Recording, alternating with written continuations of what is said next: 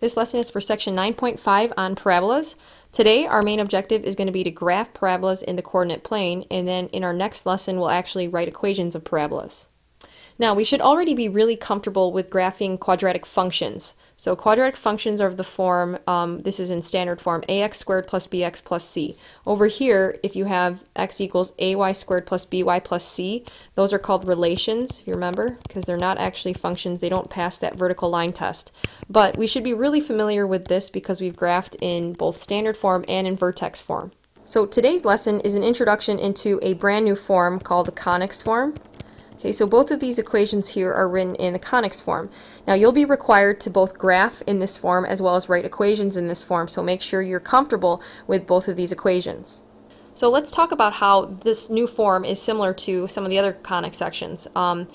If you look here, x minus h, y minus k, both of them have this form here, and that is going to indicate to you where your vertex lies. So h comma k still represents the vertex of your parabola.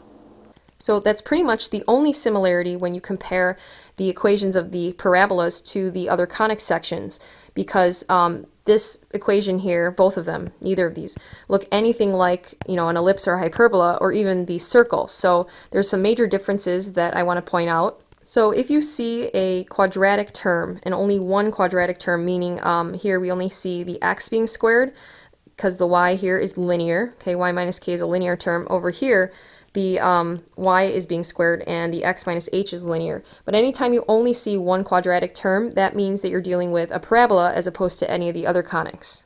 Now, whichever term is squared will indicate to you how you graph the parabola. So for example, if you have the quadratic term as the x term, then you're going to graph a parabola that either opens up or opens down, okay? And if you have the quadratic on the y term, then it's either going to open to the right, like the picture here, or it could open to the left as well. So that's how you would tell just the general shape.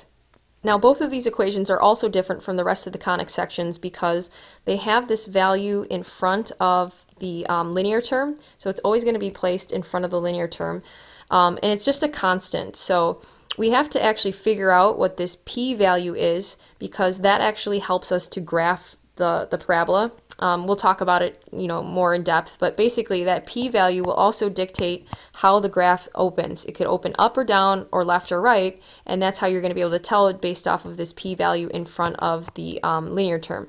So if p is positive and your function, you're looking at a quadratic function, meaning that the square term is on the x, then your parabola opens up. If p is negative, then it's going to open down. And that's pretty consistent with what we saw with, you know, a positive ax squared, that would open it up. If it was a negative ax squared, then the parabola would open down. Now, if p is positive and you have a quadratic on the y term, then it's going to open up to the right. So in this particular little graph here, the p would have to have been positive here. If p is negative, then it opens to the left. Okay, so what is this p value that we keep referring to? Well, p is the distance from the vertex to the focus and the distance from the focus to something called the directrix. So that's a new vocabulary term for us. The directrix is a line that is going to be perpendicular to the axis of symmetry of the parabola. So using this graph to the right here, we have a point called the vertex of the parabola, and through that vertex we know we have an axis of symmetry. Okay. And this line in red, that's called the directrix. Directrix. So it's always going to be behind the vertex. All right, so this is technically behind the vertex. We also have a focus, and that point will always lie inside the parabola. So your parabola should always open up around the focus. Now the distance from that vertex to your directrix, this distance is always p units long. And the distance from the vertex to the focus is also p units long. So that just comes right off of the definition of p. So p is the distance from the vertex to the focus and from the focus to the directrix. Now we also have a brand new vocabulary term called the Latus Rectum. I am not even making that up. That is legit its name. It's a segment. I'm going to draw it in first and then I'll describe it. So it's this segment here.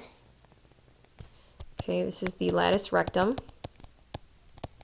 Couple things about it. The overall distance of this latus rectum is 4p units. So if you went from end to end, it's 4p. But we can go halfway and break this up. We know that from the point that lies on the parabola to the focus, this is 2p units, and from the focus to the other point on the opposite side, so these are symmetric points here, this is also 2p units. So the lattice rectum will always be parallel to the directrix. Okay, it will always be perpendicular to the axis of symmetry.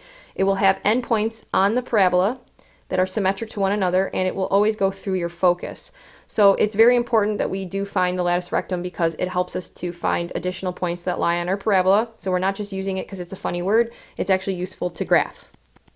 Alright, let's get started with our first example. Now, anytime you graph a conic, you want to make sure you identify the correct shape. Now, parabolas are really easy to spot because they always have one quadratic and one linear term. So this is definitely a parabola. And because it's on the y term, that squared term is on the y, I know that this is either going to open left or right. Now, I want to always draw a little sketch to myself, and because this value out in front of the linear term is negative, I know that this has to open left. So because that's negative, it's going to open left. So I draw myself a little sketch to remind myself that when I graph the parabola, it should open up to the left. Now the next thing I like to do is find the vertex. Okay, just be careful when you find the vertex. I know this is really easy, but it's also easy to make mistakes on the parabola ones because a lot of times students will just read this left to right, and if you read from left to right, you'll think that the vertex is -1, -2, but because the y term is listed first, it's a little bit misleading. Your vertex here is actually -2, -1, so just be really careful about that, that you always correctly identify your vertex, because if you get that part wrong, then everything else kind of falls apart. So I'm going to graph -2, -1 first. So here's where my vertex is. Okay, now after we graph that vertex, everything else that we graph relies on finding the p-value. So that's what I'm going to do next. It's very important that we actually solve for p and we solve for it correctly. So if you think back to how we gave you the equation of the parabola, the p-value was in front of the linear term and it was attached to a 4. So in other words, 4p is equal to the constant out in front of this linear term. So -12 is equal to 4p. So p does not equal -12, 4p will equal -12, which means that p is -3. So we'll use the absolute value of p to actually find the focus and the directrix, as well as the additional points that lie on the parabola. So we don't want to use negative because obviously distance can't be negative, and p represents the distance between your vertex and your focus. So if our vertex is at -2, -1, and our focus lies 3 units away, that means it lies to the left, okay, of your vertex. So I'm going to translate this point to find my focus. I will translate only the x coordinate. I'm going to move that 3 units to the left, which means I'm subtracting 3. So I should have a focus that's at -5, -1. So if I graph that point, -5, -1, here's my focus. Alright, now we still have to graph a directrix, and the directrix is supposed to be perpendicular to the axis of symmetry. So I'm just going to dash in the axis of symmetry. And we also want to write the equation of the axis of symmetry. So that's one of the required parts that you need to write. You can just do AOS for axis of symmetry. Now the axis of symmetry in this case is the equation of a line where it's y equals a constant. So it's y equals -1 here. So make sure you don't just write -1, it's actually the equation of a line. So because it's a horizontal line, it's going to be y equals -1. Alright, so now let's find the directrix. For the directrix, we know that its distance away from the vertex is also p units long. So remember, from F to V, from the focus to the vertex, that's p units long. And from your vertex to your directrix should also be p units long. So the directrix is always behind the vertex, and since this particular parabola opens to the left, that means the directrix would be to the right of the vertex, okay? So let's write the equation of the line before we even graph it. I know that if I look at a vertex of -2, -1, and the directrix, it lies to the right of that point, then I'm just going to add p, so I'm going to add 3 to the x value here. So the equation for the directrix, this time, because it's going to be a vertical line, it should be x equals, and then if I add 3 here, I get +1. So if I actually graph this, you can see why this is the equation x equals 1, but I wanted to make sure that you're able to write that equation before you even graph it. You should be able to translate the point correctly and come up with the equation without a picture. Okay, so we're almost done with this parabola, but I forgot to label some parts, sorry. So let's call that the AOS, axis of sim, and this is the directrix. Okay, now when you find additional points that lie on the parabola, you're going to use the lattice rectum. So we can't just assume that this is while the parabola opens. We have to find some more specific points on the parabola. So remember, your lattice rectum is a line segment that is parallel to the directrix and that goes through the focus. Okay, so it's something that looks like that. Now the reason why we need to use the lattice rectum is because the endpoints of that lattice rectum, they tell you the points that lie on the graph of the parabola. So we can assume that it would look like that and like this once we find the actual lattice rectum. So to find the lattice rectum, we need the p-value once more. So to find the endpoints of that lattice rectum, we actually just start with the focus, and we can translate the focus up 2 p units, because remember, if you go back to the picture above, the difference between the point on the parabola and your focus is always 2 p units. Okay, so let's find that value. Before we even plot it, let's actually find it by shifting this focus. All right, so 2p is going to be 6 units. Okay, so 2p is 6 units long. And if I am shifting my focus up and down, that means I'm going to affect the y value.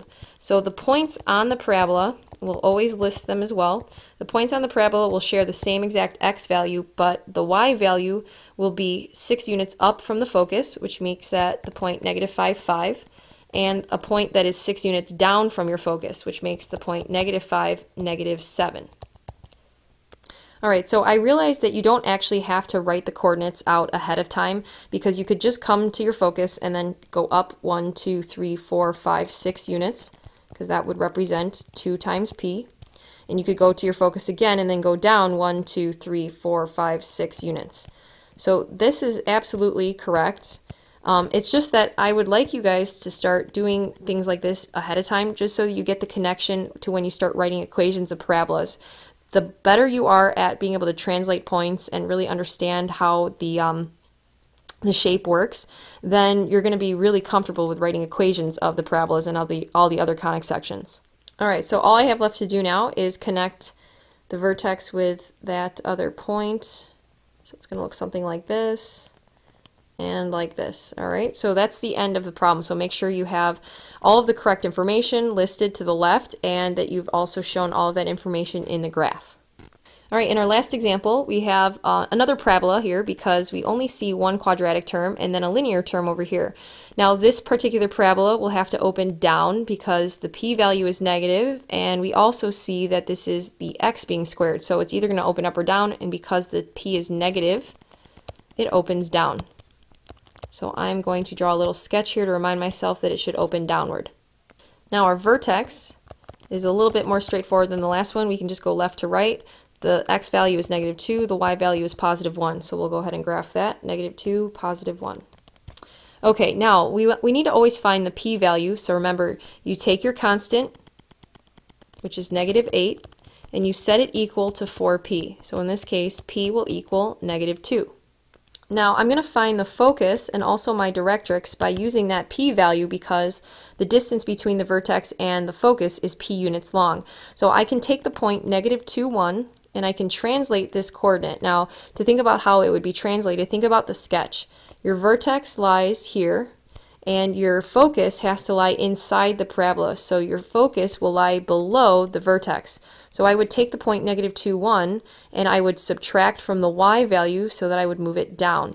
So I'm going to take that point and keep the x value the same, but now I subtract 2 from 1, so I get -1. So the focus should be at -2, -1. So this was the vertex there. Now when you find the directrix, this time you know that the directrix has to lie behind the parabola, right? So it's going to lie above it. I like to just draw in a sketch too to remind myself where the directrix should be. And this is also p units away from the vertex. Now this is what's kind of weird about writing the equation of the directrix. First, make sure that you understand it's a horizontal line or a vertical line. In this case, it's going to be horizontal, so we know that the equation should be y equals. Now for this particular horizontal line, we know it's shifted up 2 units from the vertex. So all I have to do is move the 1 up 2 units, right? That's the y value. I don't do anything to the x at all, and I know that the equation must be y is equal to 3. So I just add 2 to the 1 to get 3. You can actually see it when you graph it. If you shift up 2 points here from the vertex, and you draw a horizontal line you have a directrix with an equation y is equal to 3. So again, if you can work on trying to write that equation before you even graph it, the better off you're going to be when you start writing equations of the parabolas. All right, we've only got one last thing to do. We have to find the additional points that lie on the graph of the parabola. So to find those points, remember you're using the Latus Rectum, and you're really breaking it down to just the p-value. If you look at your focus, okay, you're going to take this point and you're going to translate it this time left and right. We're looking for these 2 points here. Now, if the distance between your focus and one of the points on the parabola is 2p units long, that means you're going to add or subtract 4 units from the x value. Okay? The reason why it's subtracting from the x value or adding to the x value is because you're trying to move it left or right. Okay? So if we are finding the point on the left, we would subtract 4 from -2, so we get one of the points at -6, -1. And the other point would be, if you add 4, you get the point 2, -1. So if I plot those 2 points, 2, -1, and -6, -1, we are going to be able to graph the parabola now. So it's going to have a solid line because it's a less than or equal to symbol, and then we'll worry about the shading now. Alright, this time when you plug in a point, you're not going to be able just to plug in the vertex. And the reason is that the vertex lies on the boundary between your shaded region and your non-shaded region. So you're going to have to pick a different point. Now, I would suggest, I guess, picking the focus, because clearly the focus lies on the inside of that parabola. So if I pick my focus, I end up with, if I plug in -2, -1 here, I end up with 0 is less than or equal to -8 times -1 minus 1 is -2. So we have 0 is less than or equal to 16. Now that is a true statement, right? 0 is less than or equal to 16. That is true. So we will shade where the focus is. So we would shade on the inside of the parabola. Okay? Alrighty folks, that is the end of the lesson. Make sure you come to class ready to ask questions. Nice job. See you mañana. Sorry guys, I forgot one thing. It is about 12:45 in the morning, so please forgive me for not being awake. I forgot to show you where the axis of sim was, so we did not do the equation of the axis of sim. So the axis of sim here is going to be the line x is equal to -2. And that for show is the end of the lesson.